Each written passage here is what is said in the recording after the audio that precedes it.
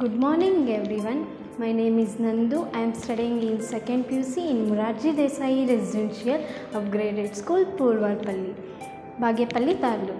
Today I am doing a seminar on the topic of motherboard. What is motherboard? Can anyone? Okay, I will explain it. See, this is a motherboard. It is a large printed circuit board and which contains the chips, ports, slots and other electric components on the motherboard. And next, characteristics of the motherboard. There are 3 characteristics of the motherboard. First one, form factor, chipset and processor circuit. First one, form factor. Form factor is refers to motherboard, dimension, geometry and arrangement and electric requirements. And second one is chipset.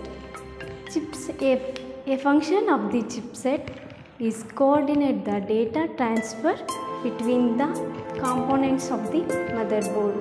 And last is the processor circuit. This is a processor circuit. It is a rectangular shape and which placed on it is known as processor circuit. Thank you.